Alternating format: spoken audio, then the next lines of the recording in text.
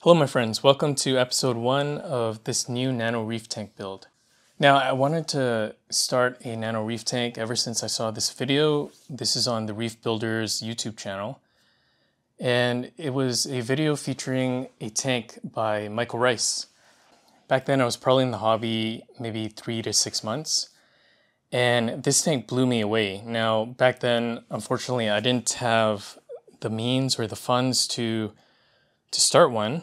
I had my 93 gallon cube, and I knew eventually I would want to at least give it a shot and see if, I don't want to exactly replicate what he did, but if I could take his ideas and hopefully apply it to my tank. So I did say episode 1, I plan to make this kind of like a mini series, kind of like a TV series, and we'll see how that goes. But the first things first, we're going to start with the equipment. For the tank, I chose the innovative marine Nuvo 25.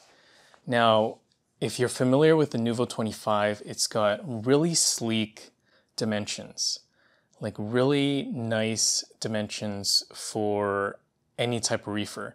And what I mean by nice dimensions is when you have a reef tank, at least for me, the more area I have to work with, the more possibilities there are in terms of aquascaping, and there's just so much more space for coral. Now, I want to do this a little differently than my previous tanks. If you've been following this channel for any amount of time, you know I tend to go overboard, and I tend to fill it just to the brim with coral. I don't want to do that with this tank. And we'll see how this goes. Eventually, it could just end up being full of coral, like all my other tanks. But with this tank, the vision is to have a lot of negative space.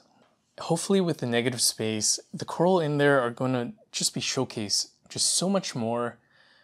Because when you're looking at something and it's just full of stuff, your eyes can't really focus on anything, right? So in this case, we're going to have areas of different types of LPS and maybe zoanthids. I haven't decided on that.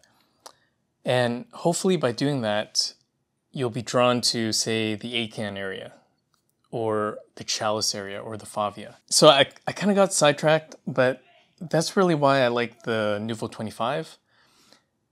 The dimensions are really sleek. There's also some really famous Nuvo 25 builds that are on Instagram. In terms of the equipment, I am using the stock return pump. It seems to be good. It's a DC pump, so it's quiet, and it seems powerful enough for this tank. In terms of filtration, I'm still going to stick with the filter floss. You guys know I really like the filter floss. And that's pretty much it. I'm not going to use macroalgae in this tank. In fact, there's not going to be any macroalgae, no skimmer.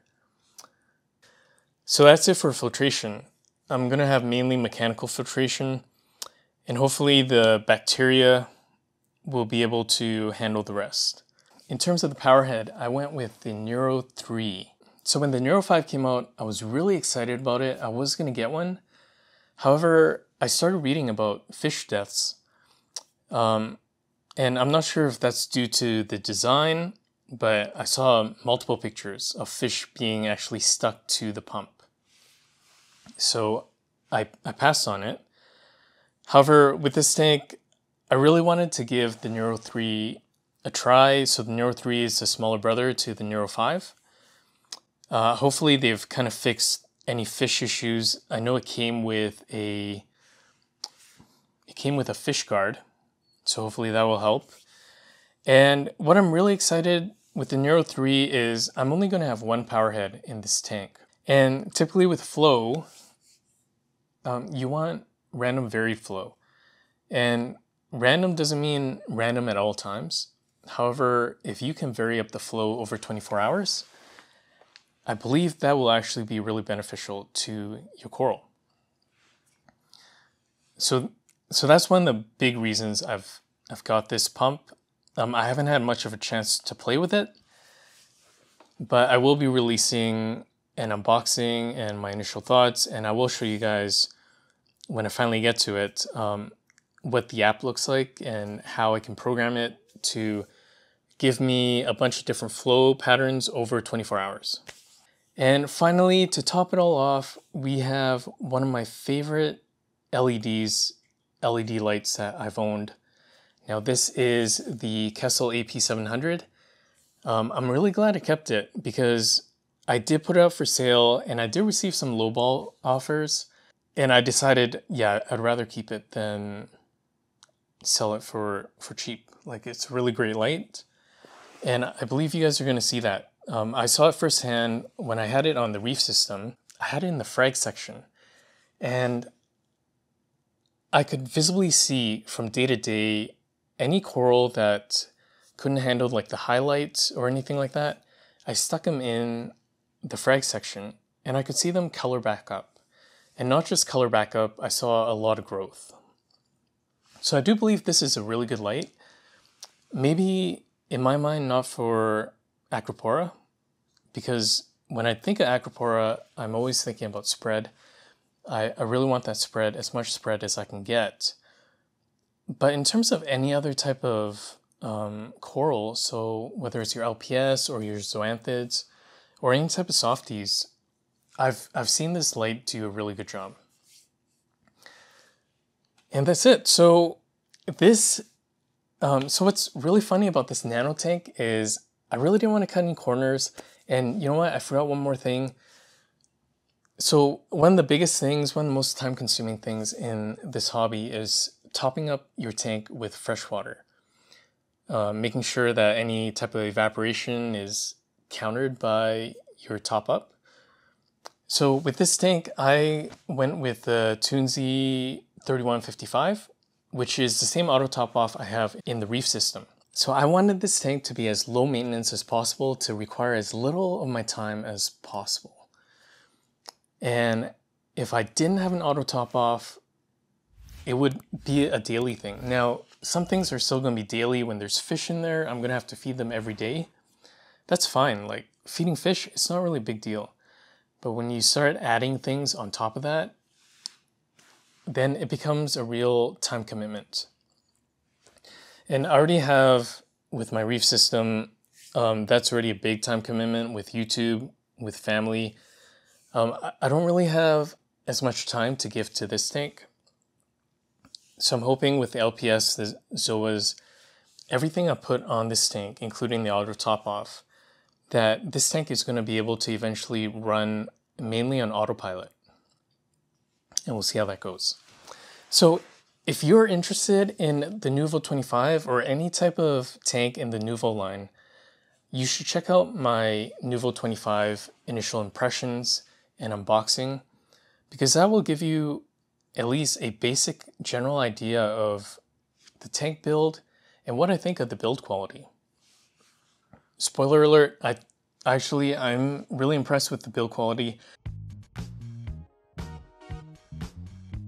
So the last thing I want to talk about is the Aquascape. So I live in Canada. I don't have access to a lot of rock. Marco rock is really popular up here, at least accessible. And because I only needed not very much rock, I decided to actually go with Two Little Fishies Stax rocks. I bought 2 5-pound boxes, and I didn't even use the entire thing, because my goal with this Aquascape is I don't want just a mountain of rock. I want there to be a lot of crevices, a lot of caves, a lot of space for the fish to swim in. I also didn't want, like I said before, my plan is not to fill this Aquascape with coral. Well, at least not to the brim. And so to kind of stop myself from doing that, I tried to use enough rock so that there was enough area for the coral I was planning on adding. However, I didn't want to add too much rock because the more rock you add, the more space you have, like more surface area to work with, the more you're going to feel like putting in coral. So I didn't want to go with that. We'll see how that goes. But as you can see from the Aquascape, what I tried to do was make some pillars, and I wanted it to be viewable from 3 sides. So what I did was I basically made it like a sloping aquascape, where it's really low in the front, and then it gradually gets higher in the middle, and then the back is the highest. So in theory, anyone that looks at this tank should be able to see all the coral that are in this tank. So that's kind of a summary of the equipment, as well as the aquascaping, my thoughts on the goals I was trying to achieve when I did the aquascape, when I acquired the equipment. One of the funny things is this tank is actually already more expensive than my first tank. Now, with my first tank, I did eventually add more lighting and stuff. So eventually that tank did get up there. But just for starting out, this is probably going to be my most expensive build for the size of the tank. If you think about cost per volume, I haven't spared any expenses. Thank you for watching this video. As I mentioned earlier, if you're interested in any of these Nuvo tanks, you'll want to check out my unboxing and initial impressions of this Nuvo 25. If you didn't get your coral fix, because in this video, it was a lot more about providing you with the background and the context for the future episodes, check out some of my other videos. If you like LPS, check out my frag tank videos, as there's a lot of LPS in there, as well as zoanthids. And if you're into SPS like I am, although I'm kind of going through some issues right now, check out my 140-gallon tank series, because there's a lot of good footage on SPS Acropora that I sadly do not own anymore. But it's all good. It's all been diarized on YouTube. So check all those out. I'm going to have links in the description, as well as links popping up in these cards while I'm talking. Other than that, thanks all for watching. If you're a fellow reefer, don't forget to subscribe. It really helps the channel out. And hit that thumbs up button for the YouTube algorithm. That also really helps the channel out. Other than that, as always, please take care, stay safe, and I'll see you on the next video, which is going to be next week, next Saturday, part 2 of the nano tank build. Until then, take care.